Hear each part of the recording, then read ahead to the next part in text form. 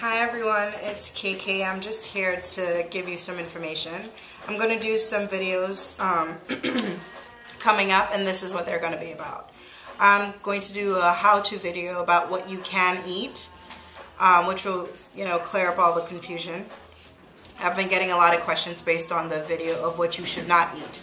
So obviously I have to do one about what you can eat. I'm also going to do one showing you how to prepare the foods that you can eat. So how you prep your vegetables, how you prep, your meats, and how you can pretty much have like easy access, pretty much grab and go for all of your foods.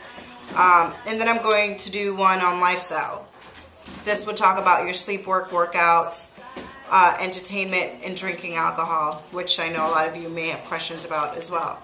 So I'm going to show you a couple books that I've read and how I got to this point in terms of what our ancestors did and, their lifestyle and that type of thing. So here's one. It's called The Paleo Diet. It's by Loren Cordain. I'll also put it in the information box, so should you not be able to get a clear picture of it. It's called The Paleo Diet for Athletes, but there's just one that's called The Paleo Diet, written by the same person. I just got this one. It looks a little different too. Then this is the one I'm currently reading. It's called Suicide by Sugar, and it's written by Nancy Appleton and G.N. Jacobs. And this happens to be one of my favorite books. I've read it, I don't know, maybe about 3 times already. And I still go back to it like a reference manual.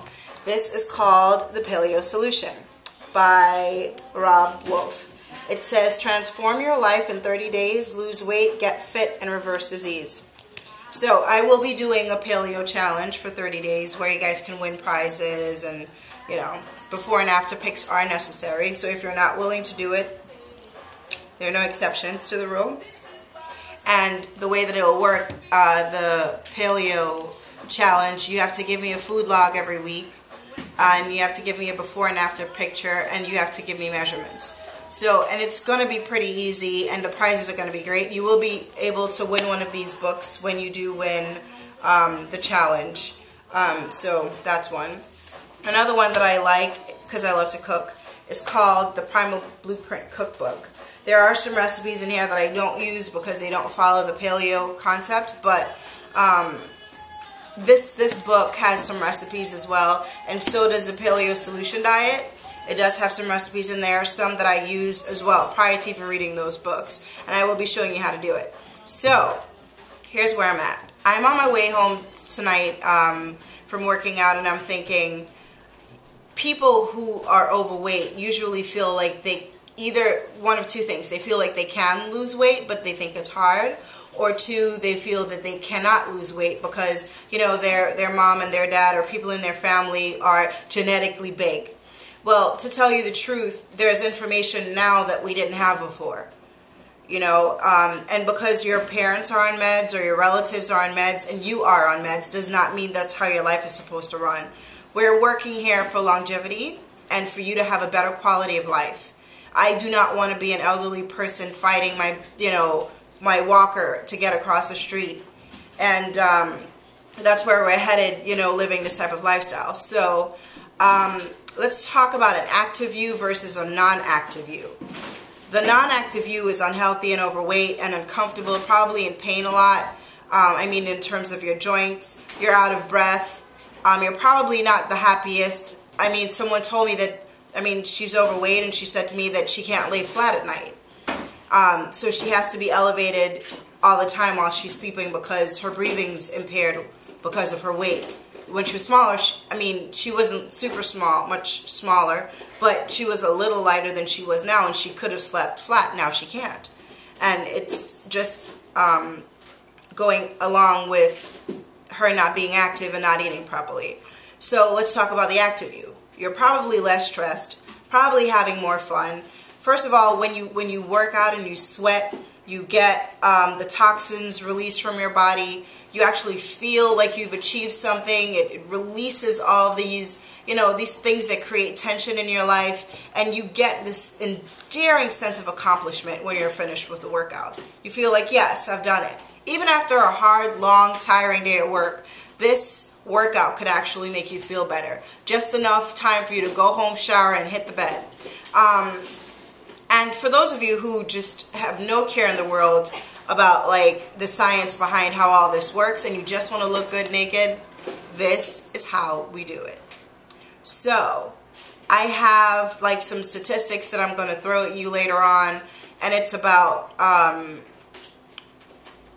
what we can do to prevent certain diseases. And also there's a Center for Disease Control, and they have like a bunch of statistics online. You can take a look at them and look at obesity, look at obesity in professionals, you know, and it all has to do with your lifestyle, which is why I'm going to do a video about that as well.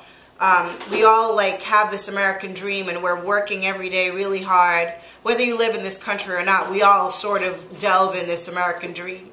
So you're working these long hours, not eating properly, barely working out, your stress level is through the roof, you're hardly sleeping, you're hardly eating, and when you do make food choices, they're probably grab and go and they're not the best. So you're gaining weight, your blood pressure is going up, and a whole bunch of other things because you're fighting for this American dream, or you're fighting to keep this job, to keep this prestige and this image. Now, obviously, I can't deter you from your ambitions in life, but what I could probably try to express to you is that this life that we have is just one. We have this just one life that we could either enjoy it or we can't, or we don't allow ourselves to.